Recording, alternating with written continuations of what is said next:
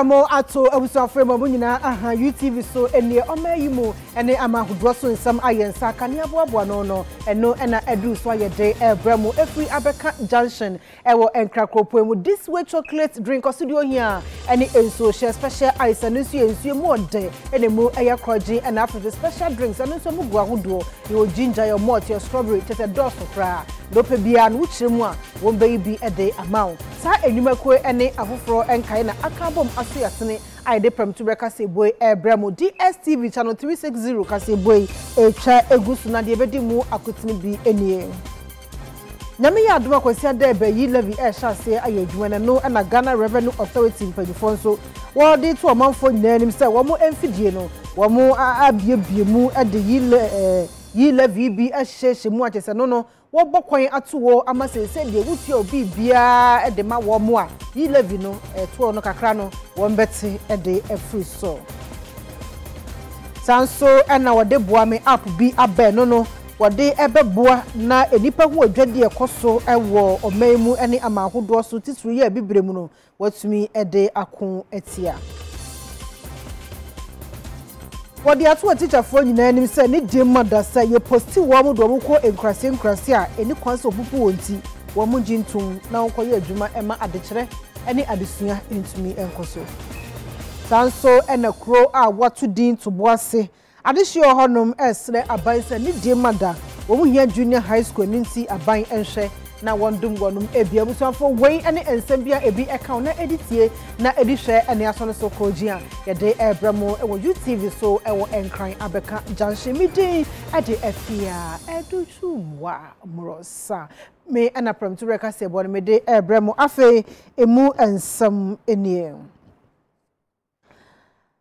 Ejebo say they wonya abedru electronic levy a wo twani te wa friends yi levy nyame ya aduma kwasi ada bai ene be sha se aye adwuma say de sika ho adwade bi e be koso e wo mobile phone so no eyade a ye beti kakra bi de free so betua eto e wo so no ena wo twani te wa efen yi levy no na no ena say so nyina nim say Ghana Revenue Authority eto a say nkrofo nyumakuo etua ma wo mo no say o maye no abefu kwanso a internet so na say so wo monam so agisa eto no efri omanfo titu eni enyimaku ahodo ho na wei ana ode abase say ya yi levy no ebe sha ase meda edinka no wo mon so matoto mo niema nyina yie eye management system no wo maye bibia yie kama say wutua eto no ede ma wo mo a yi levy ne pe na afew no mate na chese mo hwan kakra e de free so eno nsina free na kro se wo kotua eye eto bi e de ama Ghana Revenue Authority na de fa abefo eye afidie no so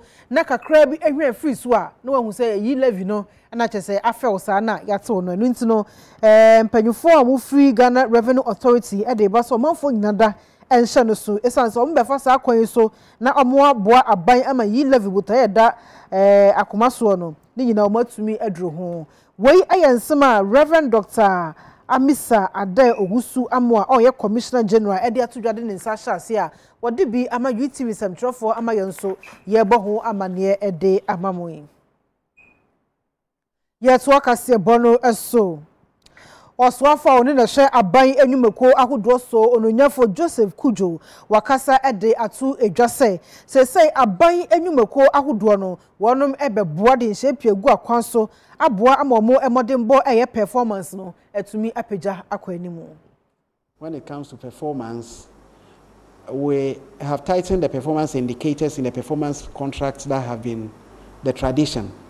We know in the past, State Enterprises Commission were signing performance contracts, but the contents were not as elaborative as what SIGA has done today and keeps improving it so that we can have tighter performance contracts.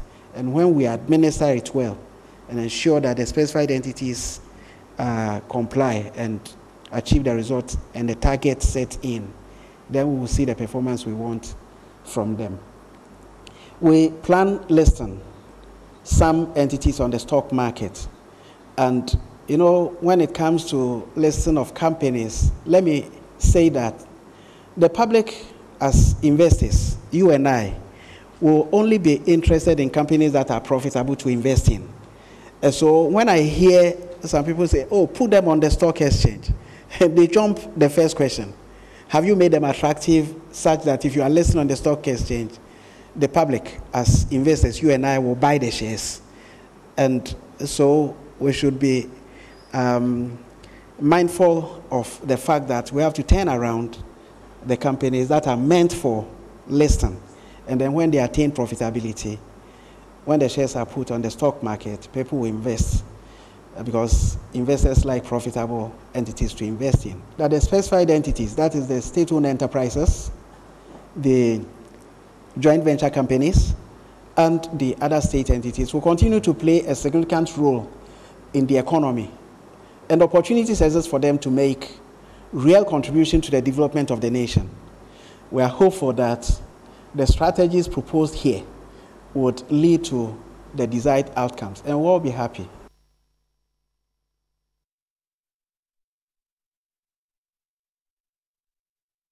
Yanyantiese Greater Accra MTT di mpanyufo egu aproso ewo enkrakropomo say womu ede adefofo bia ba watu din Operation Pari na yensem troni yaro Moro edo machi se ka Operation Pari a eyede Moro ebe chirechiremu ede amaye Moro so atemenka apramtu beka se bosuni ma he Afia mejo so boko de ya me ehumofo ehumimobo yo yedanyame ase na apo ya woni Greater Accra MTT di mpanyufo koyi yesi bibi di Operation Pari enu ntina mokọ apro no eno eyede echiremu kakra maye Operation Pari ni hina ni say police administration against riders indiscipline. No Pari no ase no na de police administration they abanu say wo mo hu say car kwansia moto akwansia na adoso sin car kwansia wo Ghana ha especially in Krahano kum nkrofo tran nkrofo tie busuo enya nti as administration wo muntumi ntinase na wo nyɛ hwɛhan na Ghana for manti a wo sisi wo nso betuma yɛ adwuma bo ama no wo bebrebe nkrofo na nti sɛ bi wo de aba ni sɛ wo yɛ motor rider na wo jump red light yechiwa ye do dokwa kugina court na mom no police administration ni pa kire se enya o muti bu po se wo e ba be stopo moto djuma wo Ghana o mo ni tim bia na fe so enya o muti bu po ni se o mo ba be chichi ko akugu se prison na se ye do mo kwa kugina se as court na de o pa kire ni se ewo na doso e na discipline no so adoso nti wo mo ba be ti o mo so sa enu ayeko weja yeko doko anope yako Madina yako Legon yako Batu na yachichi moto be pray na IGPC ye mo warning letter ye fo bia moto ma no nko na 15 ni de ko ne die o pese wo use moto ewo nkra ha dia your paper your insurance your helmet na di emra no so na ye wodwuma police no ni asem bia nti sɛ wobedi mmara no so na wayi wadwuma de a wonye oni police any asem bia na mo wonni mmara no so na especially red so na ye so mu and the no obedi say wo mo ahye de training police phobia ogina hɔ nani ma wonhu camera bobɔ no ho watwa odada be bi obekodu obedi wachi aba abekyew nti mentwa red light na wonfi sɛ wokɔ free wobekotu ya na obi di wachi kakra sa no aba becho nti ya dia police for yina ye call run fi general ye sha ase ye ko various police stations e wo chichi ko gina ye de nkrofo moto mo ye mo warning letter o che say warning letter na ya dia ma wo no wa ba be di wo nkra che mu na nya megwa ne ye san de wo ba bi o media na de wa na wo aye wo nti apro na ye ko no DC ye COP Francis Nyako wachi onu no di eni ma oni ekoro ono ye director general MTT awo Ghana hase ti egusu aye koro di bia no the bebre Moro na chese we de motofo no nko a ho se de ye motofo no nko a say administration na hu say ewo no efa motofo no no e doso se ka It is Omontu Musadia, Omontu Sadia, your Mobacheria, and Oma Abanza. It is for now, Nidia, a motor riders. Yo, yedase ene wa manebo ebusuafo yensem chwani moro yaro amanebo enode akogo ne yeto akasebo no eso Greater Accra mantemu soafo a won ononyafo Henry Courtey wakasa de atu nanam hemfo no mpanyufo a won ewoda gadangbe enim se ne die mada woma wo ho kwan ema empunto emra wa aboboa no na ebreko no anso mpodujuma hodo aban ede egu akwanso no wamfo on support enter chese de beya ebetumi aboa amasika semu yedie ne ahoto etumi aduru wo manfo aboboa no urumanyamfo ne kasa yemu no ena ode to wonanim se mpuntu de obi ape aban so na yese ohwe no wo hunu se mpuntu aduru obi bia aboboa no nanso nya bibia ena aban no obetumi aye enyuma ba ko mienu bi wo ho no wonso akoye mpenifo no obetumi de wonti apempem no wapesika na wankasa no so no wode aye e de aboa wo ho wonso wonya bibi na ofamboa wo ho ani aban esanse mpenifo so wo soro wo ho yi oboa no ho na wonja se wode asase ho manso twen ene ntokwa ese wondin no. They will encourage the Gadangis in various or diverse ways of trying to move the Gadangbe forward. We have a challenge by way of our children going to school. We have a challenge by way of land disputes. We have a challenge by way of chieftaincy disputes and litigations. We believe that this will be the beginning to resolving most of the challenges that we have in the Greater Accra region, the Gadangwes.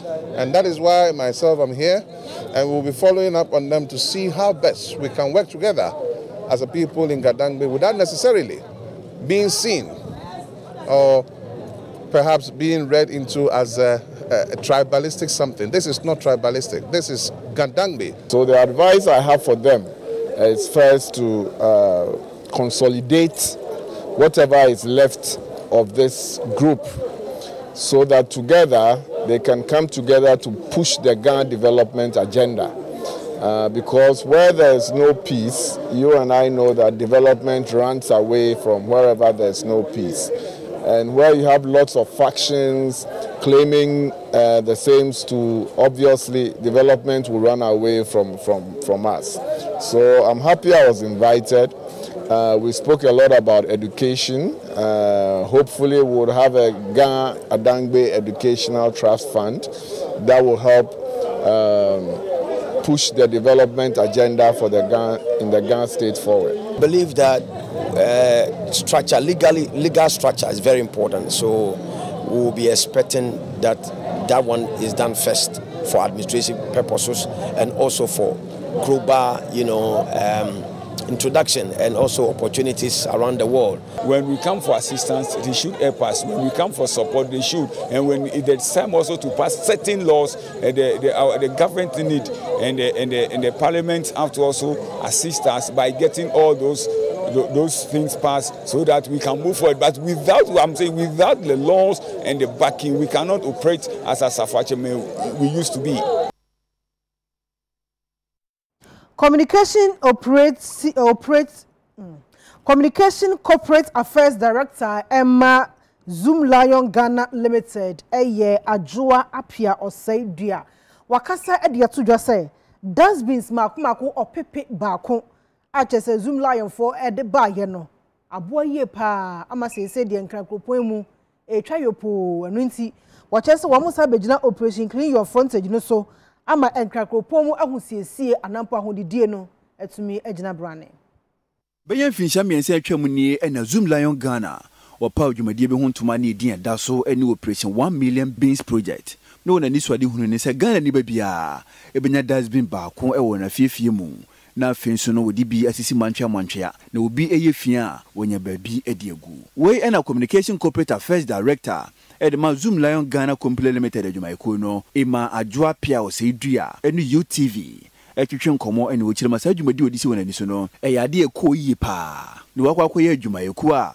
ahunidie ho nsɛm ɛde wɔn akoma so no ɔde wɔn toma ɛbɛbɔ nkramantam so afɔ adia no na n'ani so ade hu ne so ɔbɛfa operation clean your frontage nhyehyɛeɛ so na mamantam no mu atumi ate hwan no wayɛ adiabom ɛsan sɛ mpanimfoɔ se na ɔpa adeɛ akɔkɔtɔkɔ no yɛnyɛ naboro. The project 1 million being yɛbotae ne sɛ efidua biara ɛyɛ busua a mudidi kwansɛn baako mu mubɛnya moanya koraa bɔna kyɛnse baako a munyina mudi mu fi begum efi sɛ wodi efi no gu fam a sɛ wobɛkorakora saa fi no egu fam ne boarding kyin sɛ wodi begu adiem nti fa gu adiem ɛtɔ so mienu sɛ wodi gu adiem a free home begu pam ɛno na ma maame sisi adapa ɛbɔ ɛdɔm ɛde bɔna kyɛnse sisi krom bebree bɛ sɛ ɛkɔ fie mienu ni sɛ de ɛbɛyɛ a wɔn ɛnam krom ekura bɔla kakra kamera wonam krom wadi tɔfi bi kwadu bi na ɔde atum ɛno akyire no Adutwumwaa Apia wɔ sɛ dua ɛsan akyire mu nhyehyɛeɛ a wɔn so de agu apono so ɔde ba bɛboa city response team no na mo operation clean your frontage nhyehyɛeɛ no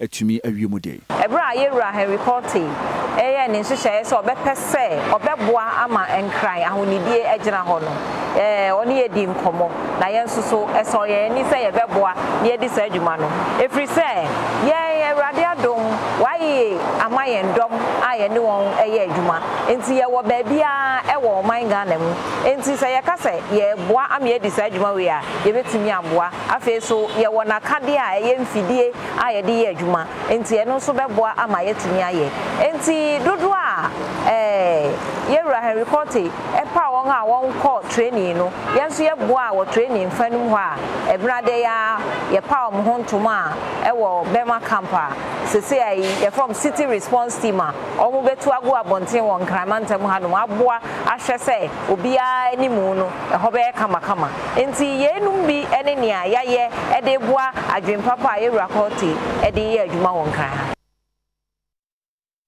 Ausiafo yetoa kase bono eso yenye nim se galamsey eyade bia edi wo meye wu papaapa esan se galamsey ese yensuo yemfudie ne nema hodo ekeka ho anu nti MPP abanbe no se da bi onte ne nsa nampo mfa ne nsa enhye ne damri fam ema galamsey ensai wo meye enema sa achese no wo kutie na so ne nyina achi no entumi antentam still galamsey no eyade ekoso na no na Dr. Solomon Owusu waye review bi anampo waye hwehwemu bi ama ababede de se no eye mantam makomako edunsia ewo Ghana ha no emu edu 914 de yetu galamsey ewo mu achese ensa nema yie papaapa yegyina enim se ensuo krampo ne dikan enam so magana watampo eba bonte bebo kokose se sa galamsey yi yentumi ampe ne pomasi bre ana yentumi anka bibi amfa ho na nkrofo to aso aye be kakra ne nsuo mpo ye bekra e de afri nkrofo aman so ene de aba wo memu yenkwa wo no so ne Dr. Solomon Owusu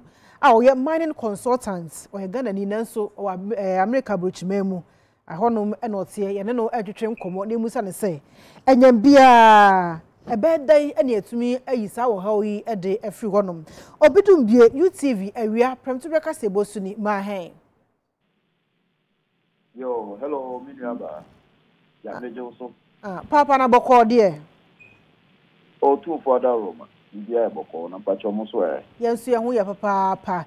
Yanya ntie se why research bi e ma ba bedaji se 16 regions e wo Ghana ha se no. Emu edu 9 de. Galamsey agi adwapa bi te so a che se e hu mi ye pa. Na ye nyina ni mo ho akodo de banyam bia no. Sa Galamsey issue yi ye beda na etumi asolve ye beda na etumi asia no kwan. Yo, medasi.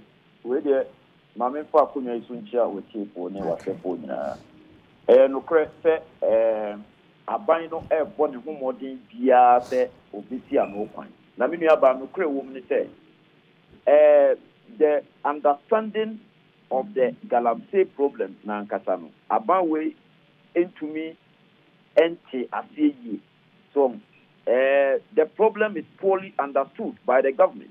Eti ama ni omo pemfo esisi mfidie chitin nkofo pamu nkofo nyina no entumi solve problem no since 2017.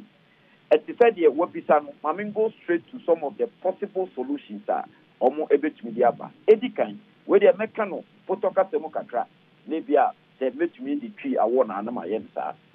There should be development of standard operating procedures to enhance wastewater control on site. Miniaba, adwuma na omo ye no omo di nsuo na eye nsuo no omo ye wi a omo tumi control nsuo no abra enkobo nsubontin mu ana owo so omo fa mu ade etoso mienu introduction of strategies to promote affordable land reclamation practices done concurrently during the mining operation. Omo eye adwuma na omo de excavators ni dozers efuntum nsase na ni no. Ede ne hye papa be na de be ya omo etu gold ni nyina no. No omo kata so esiesie nsase no. Eno ne reclamation no. Eno no omo yen hye ya na. Etoso miensa. Eye decentralization of the permitting process at the district level. Siyasha obi pen krata ati se wakon kran.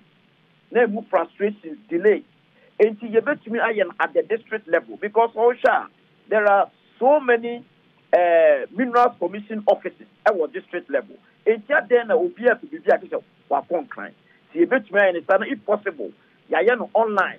Na open application na wako online wa apply say the Adutwumwaa na eno so no yenhwe se omo aye ho hye ya omo nya ho hye bia atach na o me no kase etoso 9 introduction of pollution free mining strategy adwuma na omo ye no pollution na omo de mercury cyanide say yensuo a contaminate yensuo man na yensuo arsenic lead ne all sort of chemicals poisonous chemicals aye mu ma no ya be ye den enyi am kwan eno so me hu hye bia omaye ho ewo ena me pese meche enam time nti ma me for last but the least encounter because the doors now effective monitoring and indiscriminate law enforcement mini aba monitoring no so omayen sise ya aden no omayen sise na wie no mo nko site enko monitor se adwuma na omo ye no ensensuo nsensase eno ntonchen so obi pom mmra ne na se ye chena aden ye ma mmra no engi no ne ka se we dia oye Aisha 1 se ye de ne kotuma enso obo ye economic problem we ye obi a on join the party bia yentinuntum we ye say minia ye wo embra bi wo Minerals and Mining Act 2006 at 703 over section 83 subsection A now I thought that OPP say only Ghanaian citizens can operate small scale mining in Ghana. And then a China for Adik Galamsey Yapa. China for minia ba mambi so omi Ghana for Indian, Nigerian, Turkish, Burkina Faso, and now all because yanya politicians, yanya hateful, yanya people of influence are omutumi ekebiyeye and now for fast our way in Aba. Momu say you should say and Sasia Eddie Oyene Wiaba.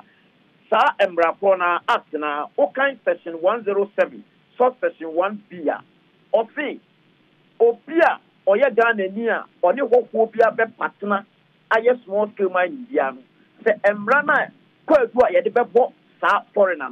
The same Koduno, Yan Fambo Ghana because Onona Aye. The very China need free Wuhan Eba. So on him a first baby and Tobros war. Ghana need the best on inside now for say I have voted Sapokutu. And the Yanti almost China for Muja or Munia did na and say. When you about say Yanti China Nino, Nayan Fanum Kotum, Yampa Ghana near your politician or ye a Pasikani or your Wayne Kotum there. And the Yanja China need man in court, not Pam no, as Sempana Semco. And the hello say you soon and starting now.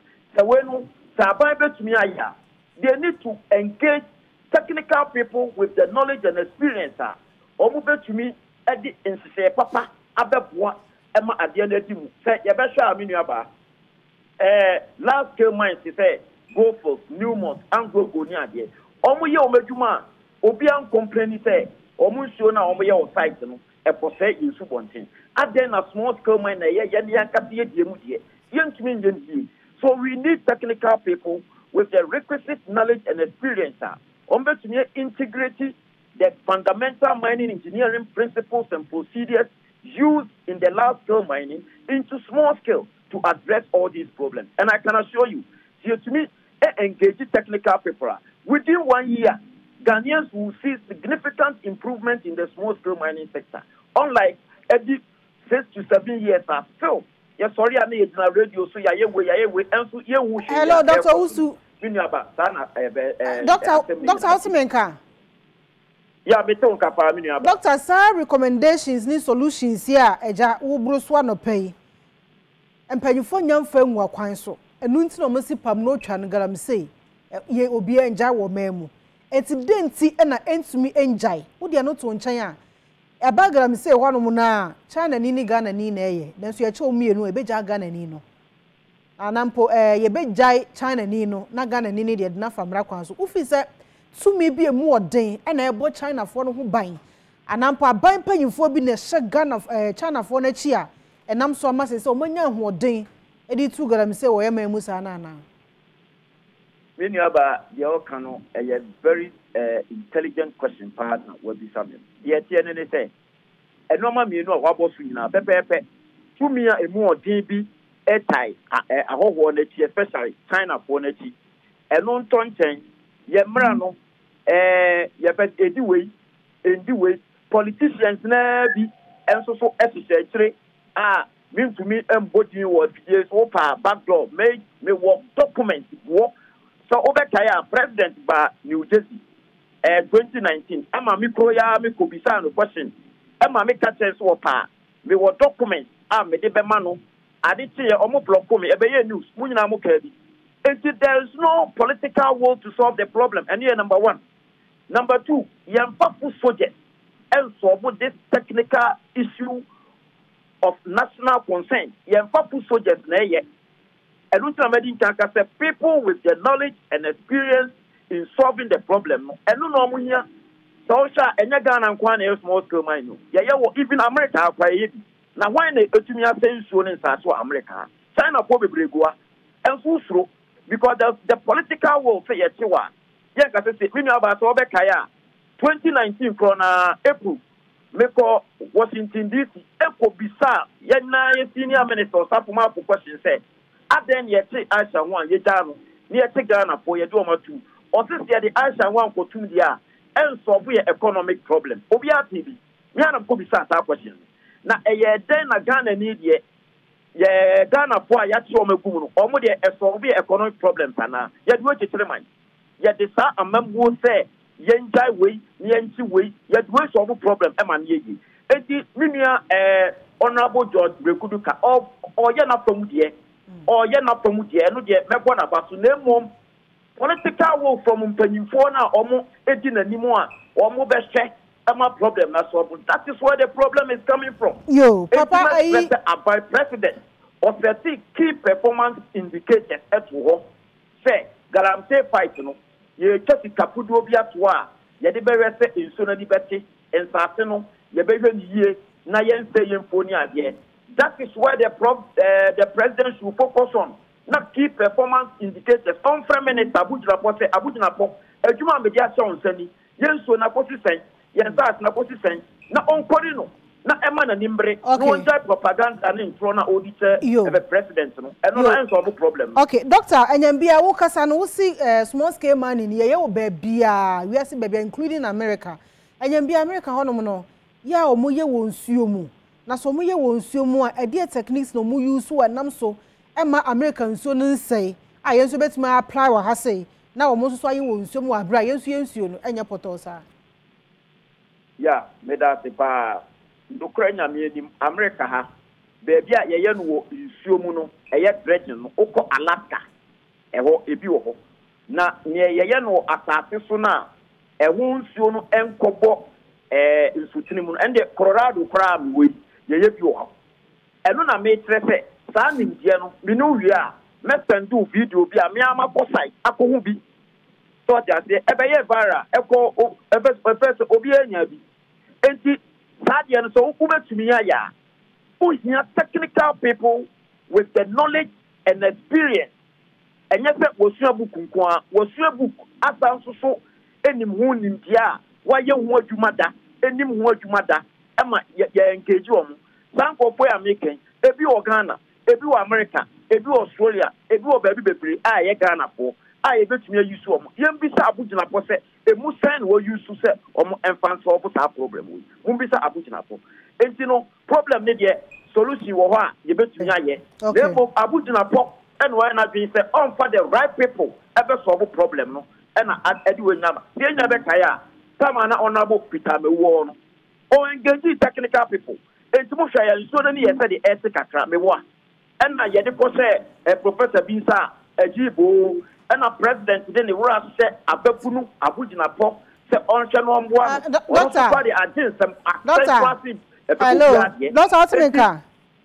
Yes, we don't come in. Say do any breast so na ye per solutions in the personal attacks no de ya na where you honor free mu na de betumi aye sa problem we be solve no na ho no one more no ide wo ho no mama ye yo me da say enti solution no na make say enya solution na ye kan wo radio so ana TV so that be say kata tenten en top onko enti metrem panimfo say omo engage the technical people are omo betumi edi solution no aba opa solution no backdoor betumi attend normal me team edi agugu akwan mu aye betumi aye betumi attend o me fancy okay na say aban no ewo bepa say omo be hwe amaya ye no eno ne the issue solution ne de ewo ho aban na wo say oye ready say obehwe yati ye bejibu backdoor say de wo kan ye no ye mre ni nti ye mfa wonsi ha say elsuafo Dr. Solomon Owusu were mining consultants America Rochmemu enotie gram say ye ekoso ewo Ghana baby a 14 regions out of 16 no ehun komo na ye no edi ye to akase bono eso aposifo wonum ewo ahafu goso ewo esunafo north kropomo no ye nya ntia se wonum achi teacher ni baby ani din ede maame Helen sewa ni nyina ne se emfie nkono abayo bia omo ne nete wosiwa hwanyankopɔ twadi amponim ede ne nsa ahyensuo hyema makoda ne nsa no anoa achesa komiti ye pa na we na ahafo regional dofsu coordinator ASP Mavis perfect onu so de atodwa sa asma ye bo hundero enokre na ne nyina mu no okire mu a wosi akoda a wanya mfie enkuni ye de no to ni kunu teacher ni ba ni kunu na wofo ewa akurase ento mo ti akoda ne se omo ne na etina na wako school wo hono na no ana maami minim de akoda na koye a wan hye ne ho so a wode emfie nan ana emfie nkono abayo a ne nsa no ahye ensuo hyemu sa nipa obetumi aboya asem yi mu yie eye nsem twere ni jo power no pa no mpo wone ya akra madwetwe nkomo ewo adechinsroma so eno nti entie bia abofra no ne wo fase a ne maame de ne to no na meka se wone na na tefi the crowd dream 5 years a the pen sadly wadi efie enkuni 9 years jo chire mu abusiafo mu fanche foto na no adio eba ne sai yo we kwa boy bi nka bi shim na madam ya ye fe no Ellen say way wo shade o ahafuman baby school a ewo goso na echiremu ne chiremu a abofra no ene nete na be busuni mu ni ana maame mi chiremu a wo wan city eto foma ohu kwent di era TV ni so a ohu enti ye twato kra ye tu Ghana city a na eda empa no atifia abofra no efa ko school ti maame de oba na onise sika nda wo fa kotomako o twere ne wo hu sika ne ba bia nta abofra free school bae no ena obisa ne se na sika na eda ha no wona wafa na ana abofra ne se ane maame hwe nyamenu enu asuhie eda abofra isa ehye mwa akroitia miwo minse no kofim se maame na aboto ne mo yi abofra ne sa efi asuhie ni maame no ammo mikru no niano amane eno ne te ne nchen ahwese ko benya abuduro bi eda soso ano a enti betima ka se edi na otwe miensa mu a ansa na maame ni hu se bia kwa no de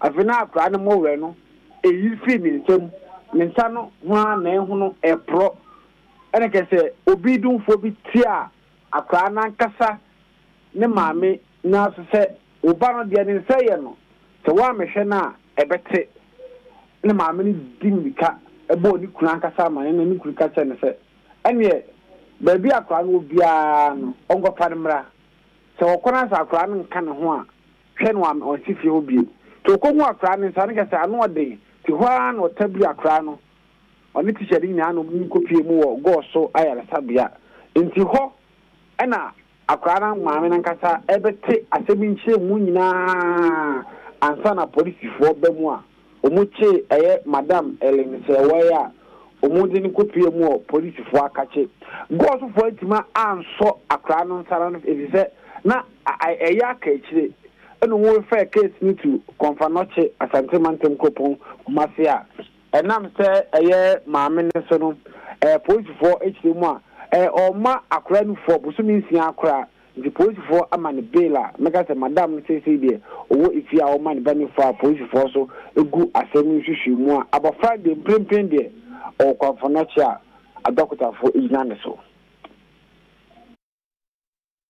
yo awusuafo emfonyi no asemu hu ni ye ni ye mamu hu yanka no odin papa pa ehu yi eno nti na etumi blend kakra no eno nti mu fa nchaye na yensem twoni jo power na one ya kwamana na twetwe nkomo na anopai ewo adechinsuma dwumadie so ye twa bitu ho amapram to breka se boy ya bo ede amamo ye to akase bo no so ne besa akwa ahoma no so biem na ye yensem twoni Jacob Kubi atwetwe enkomo na abatu ekoso MPP onyoko ni mu ewo wutu senya west na enya ne ntie se na nka wo sa anopa no eno mo sha se na so ntokwa ne mentimi ho asenti afi no ma share abato no asne nkwa homa no so ne ekobusa ne se ekosai Jacob Sortimenka from Tubreka se bosuni ma he meju so obanwa boko de nyame ado abato no ekosai twa ho mfonyi kire yo meni ka se na eda wiase nyina ene Ghana for nya nim se ya NPP for omo abato a omo to ama mpeniform beda impeso na no nyina no omo to omo so aba no mo yi omo mpenifo no ene so ewuti senya we so mo da ahyehyel so na nanka ise se abato na sha ase eya anapa 8 o'clock na mmom no kasakasa kakra bi si wa ha senya ewutu senya police for ene ewutu beku police for ne be pie mu wa ha omo be kamo situation na anka sisi amenu ka se minim de ebesi wa asia ni nyane se abanche ba kwa ye friend Richard Bonki or no person original for a second vice chairman no abra mo ba be omo de omo foni ene omo nyama nyina eko no oko Photoshop eko twitwa ni pictures ene ni bibia ma de ko ye se omo fa ni din ni picture ni bibia embo ho e ma no akasa so kire mu a oboka eko fa omo mu ka enfoni bi na mo de ni ko gina ha atwi nanim ekesa mo to na tare to bibia fa no mo twa ni foni ze crowd no colored no de koma impenifo se omo fa eno na enye ni poster se na be ya nkrofo be to aba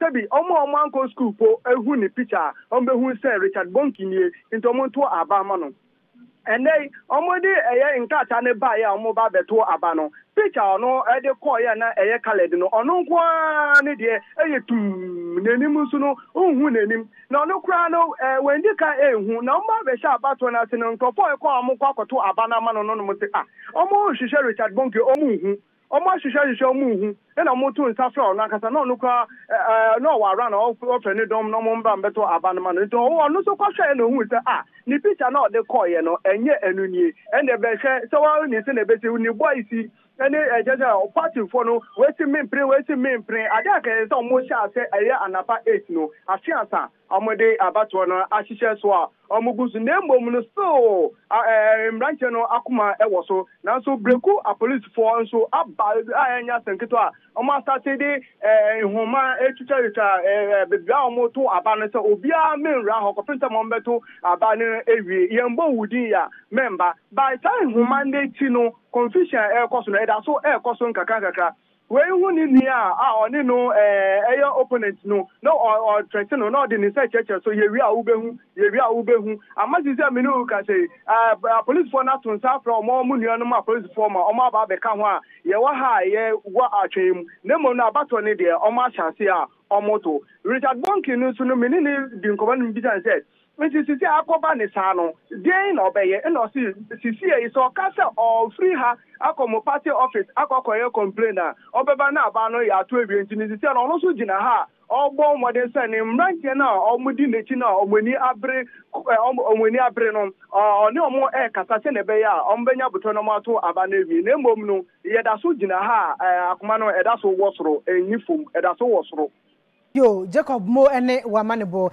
ewusanfo yensem twani Jacob Kubia manebo ene ode akogo no na wakasa efri ewutu senya west abato mpesua so yeto akase ebo no eso ora same awuku ene yo panyikase National Lotteries Authority NLA wada ano na wakasa de atodwa se won begina eye Good Cause Foundation no so na eye nyame yadma Midday tosumi no maye health screening exercise at the amount of manfua one ewo kole wokono ewo Greater Accra Mantamo.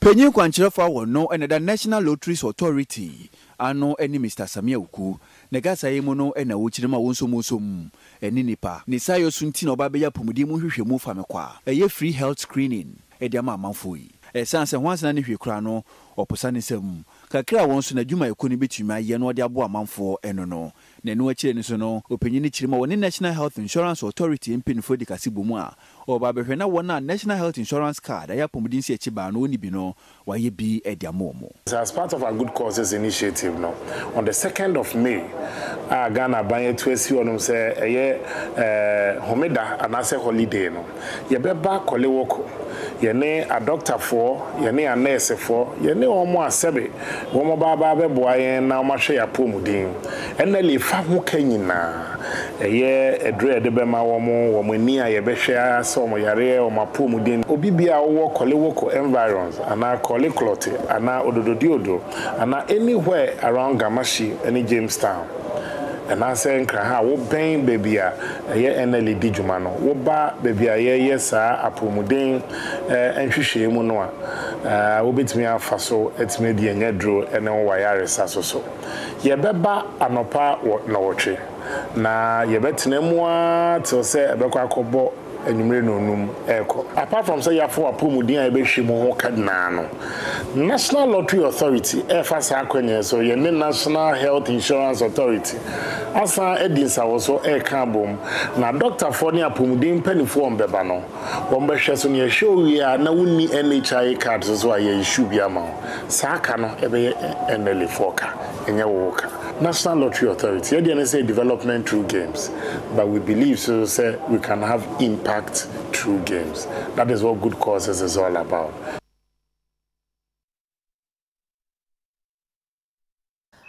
I was on 4 years to work as the bono so Red Carpet a latest movie for Fokra I just say Abba na Samis Media Productions one ena a year nyame ya doma Midday din kan wo mu eyi anampo mu e premiere e was Silverbird Cinema Accra Mall and after West Hills Mall na Midday tosimienu e 2nd May no so no mu asane eyi e wo Golden Eagle Cinema eno so e Kumasi. Fame is a curse. And that curse is my destiny. It's a monster. It creeps upon you like cancer.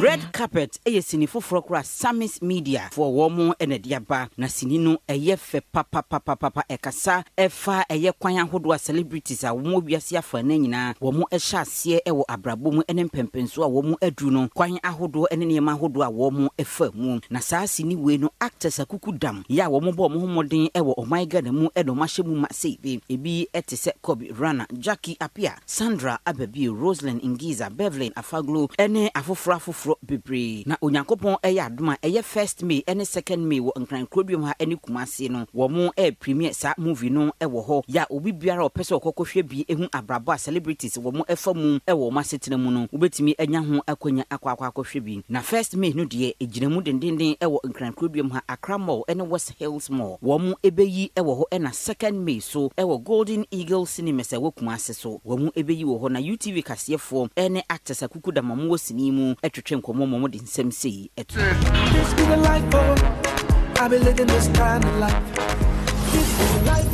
Red Carpet movie me PM and the director di ye nyoma Red Carpet movie no shame wa be say hu hey hu pa me friend me Jack Afia but come to the Silverbird Cinema from 7 p.m. and 9 p.m. two showings. We're showing at 7 p.m. and 9 p.m.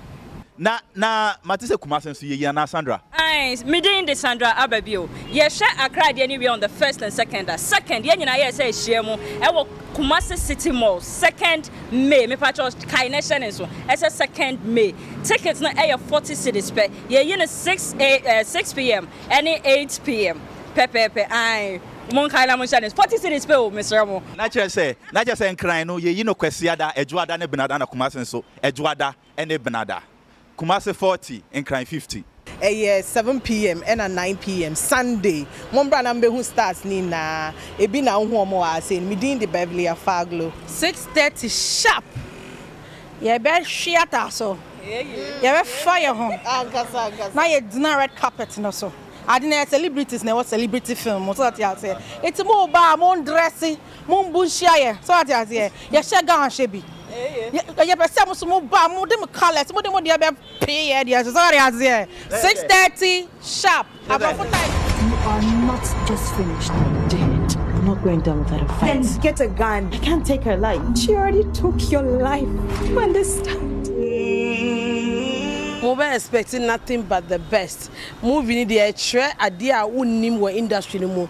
Idea mostly mushroom who feel say, hey, me person me way, me person me way, me person me way, who who starts ni na. And apart from that, we moving so we see your industry now say they won't see no. They be our dream all the years say. Now we say oba be who ni na wo. Why? Oba who copy the all year ho.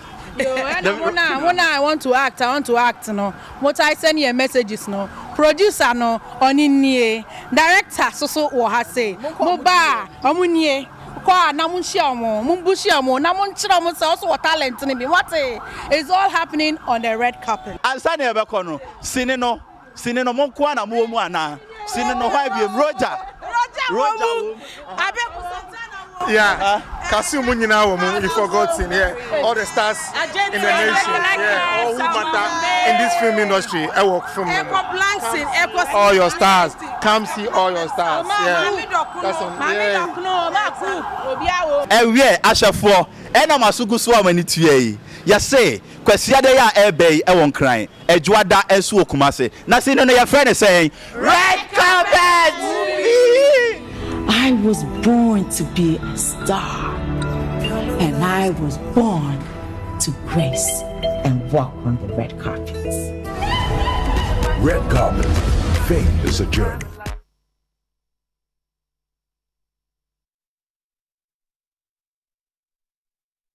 I was for good year some and Adru so Brante Bongo di Fara Ayakrado or the Betwaso, ye train one basis here.